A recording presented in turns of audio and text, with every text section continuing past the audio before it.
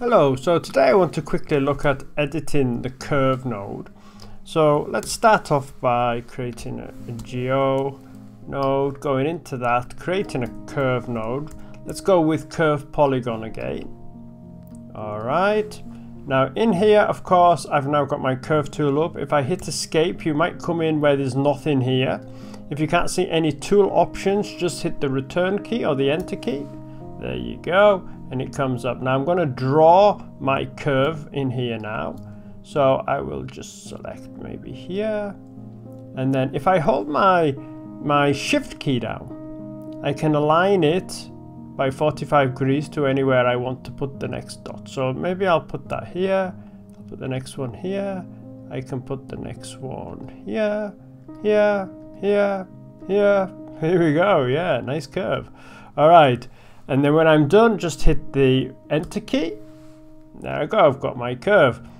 Now, what about if I want to edit this? Well, to edit this is really straightforward in Houdini. Just go back into my tool options, hit the enter key again.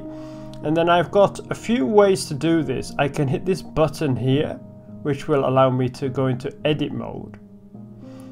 This goes into draw mode. And you can see here it changes edit, draw, right? Another option is to use the F key, which will take me into edit. Here I've got the options here. F, G is draw, so F and G again. So let's hit the F key, go into edit, and then all I need to do is select the point that I want to move around. Okay, so I'm gonna go back there.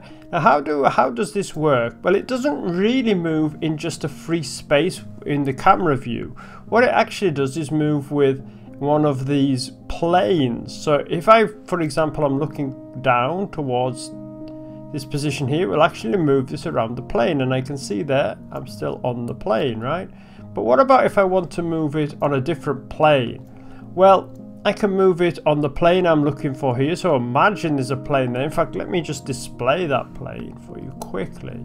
So I'll go here, there's that plane, and I can see if I select this and I move this, it's actually going to move around in relation to this plane here. It won't be on the plane because I've moved it away from there on the bottom plane. But here on my XY plane, I'm moving it around. Oops, let's go back again. I'm moving it around there. Now if I turn around this way, so let's go here, I'm now going to be moving it around on the YZ plane. Okay, and that's basically how that works. So don't get confused if you're trying to move it in camera view. That's not how it works. It's going to move it on whichever plane, which orthogonal plane you're actually looking at. Okay, it's kind of cool. All right, so I also have the option to take a segment and I can move that around in the same way. If I hit the shift key, I can move the whole curve around at once. Alright, it should be noticed that if we have a curve, an open curve like this, these parts here are called segments. If it's a closed curve, they'll be called edges. So just a bit of terminology for you there as well. Okay, if you have any questions, comments or criticisms, of course, please leave them below. I'll be sure to get back to you, and you guys have a great day. Be good.